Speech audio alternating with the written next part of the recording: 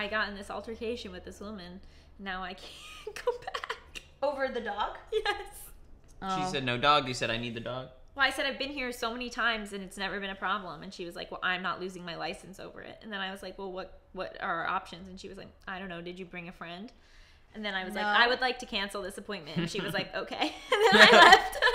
It was a different woman than you usually had? Yeah. No. Every time I've taken Sugar there, we walk in and everyone goes, oh my God, look at her. She's so cute. Her name's Sugar. We're called Sugar and Bronze. Oh. And this lady was just there by herself being a fucking bitch.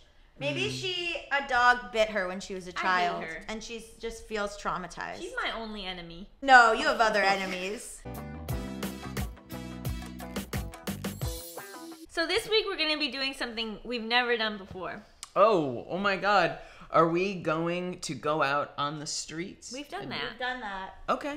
This week, Igor is asking the question and leading the discussion. Oh, that's news to me. I've known that was the case for about 4 seconds now. Cool. Now 7. You knew I asked if you had something you wanted to talk about. What do you want to talk about, You texted Igor? me earlier today. You've never done that before. There's never been any prep of any kind. Yes. Okay. So we're going to do the one that you liked. Yes. Not the first one that I Tell liked. everyone what it was.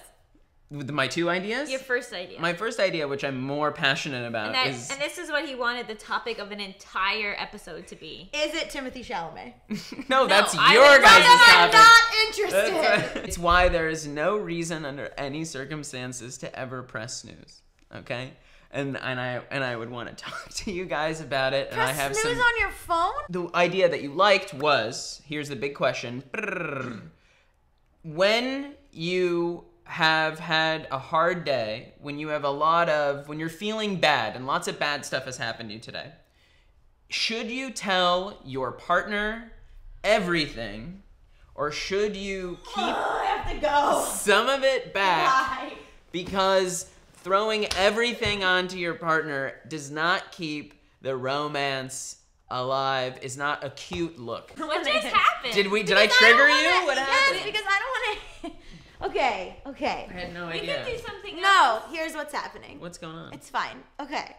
So basically, this is a problem that I have. That I share too much. And because people don't know my tone from texting, they think that I'm serious about everything that happened. That everything that happened that's been bad in the day is the same level of bad. So I've realized that I have to put LOL at the end of stuff, or a crying You're face. very bad at texting. I'm very bad at texting. So I have to put Broke my ankle, LOL. like a crying face or something, so that People know not really upset. that I'm not really upset. But I didn't think that. I'm just talking out loud. And then I've had partners say, oh my God, you had a terrible day. And I'll be like, no, I didn't. And they'll be like, yes, you texted me 5 bad things that happened. I'll be like, oh, as soon as I sent that, I was over it. Are you using dramatic language? Are you exaggerating? She's very curt. When I had my ex-boyfriend, he would say that me telling him all the bad things that happened during the day, that if I text them during the day as they're going on, it would make him feel like I was having a bad day, and it would bring him down. Mm-hmm. And it would be relying on him too much. Versus okay, but if I wait to the end of the day, perhaps I don't even bring up some of those things because I just forgot that I got a ticket or something, or I forgot that I wouldn't forget that, but you know what I mean?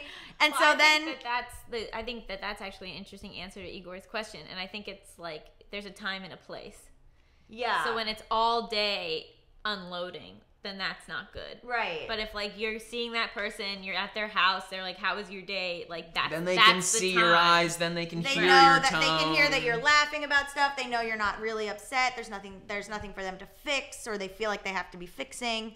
But my girlfriend now had a similar thing where she was like, there's no way to tell via text what's an emergency and what's not, or what's a disaster and what's not. Yeah. So I have to. Why are you making a face? Because I think she's wrong about that. Well, there's parts of it that are wrong, but she was saying that if I am unloading on her all day, but I don't see it as unloading because some of the stuff is just oh, you'll never believe what just happened. but it's like it's like a stupid, like, oh, this podcast is taking forever, but it's like it's not actually affecting me, right? I do have to think about spacing out who I'm talking to sometimes, so I'm not just only telling Ellen all the stuff that's going on, that I like tell other people too. Well, that's a huge thing, I think, is that if your partner is your only support system, then it is going to be too much. Right. Absolutely. And if that just happens to be the case, and that's when you really need a therapist. Yes. But also, you also need friends. It's a lot of pressure. I try to talk to different friends. Like if I feel like, oh, I want to text Ellen everything, I go, no, just talk to a friend, because it's like too, I'm always real available. One time I wasn't available because I was on a plane and you freaked out and contacted my mom. Oh, wow. Yeah. Oh my God. Oh my God. But isn't that nice to know that your friends think of you as being so reliable that if you're unavailable for an hour, you must be dead? Yeah, I like it. What a dream. You can't rely on your partner for everything. But I used to have this thing where I would go, well, then why are we even together if I can't tell you everything? I want to be able to tell you every single thing that's going on. But then my therapist always says, this is maybe a different thing, but my therapist is like, in a relationship, you do have a right to privacy. Like, you are allowed to talk to your friends about things you don't talk to your partner about, because your friends are there for a reason.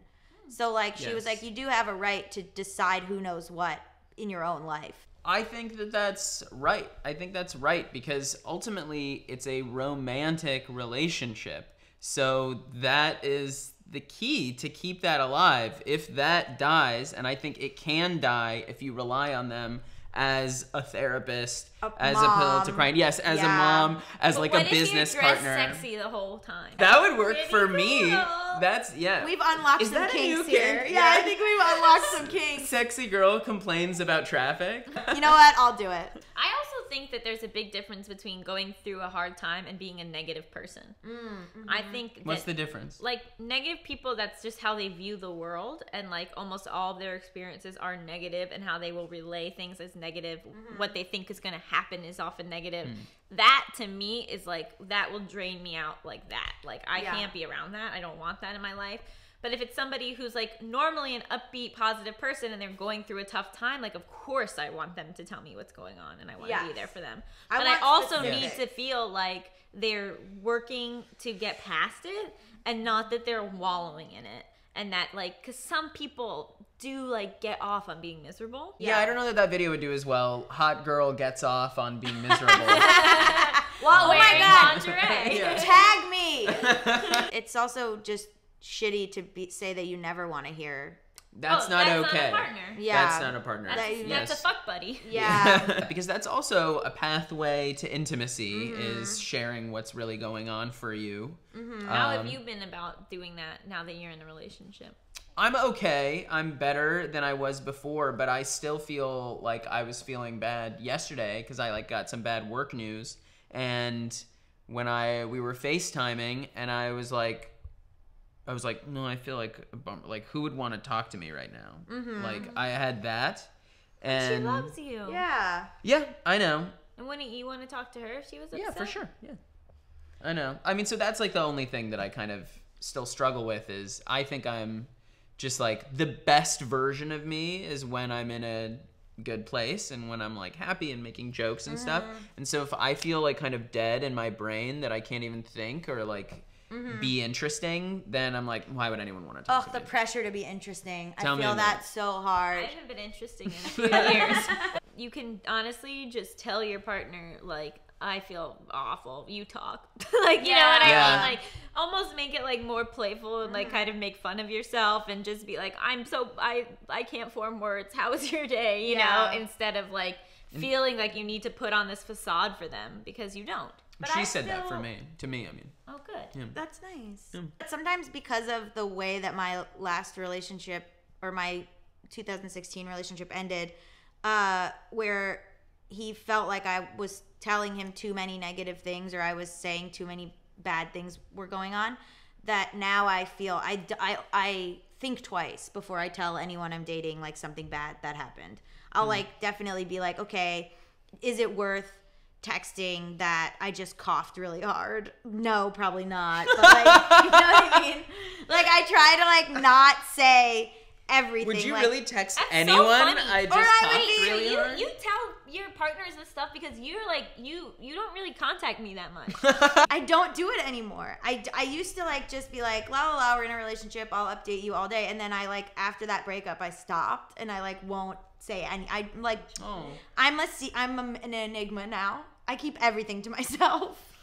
It's really like I just feel like because of that I'm like no one cares. I don't even want to say if anything bad has happened. I feel like I'm just gonna drive people away because I like feel like I drove him away. I drove my 2017 relationship away because I was like too anxious and I guess too unhappy and unloading on him too much.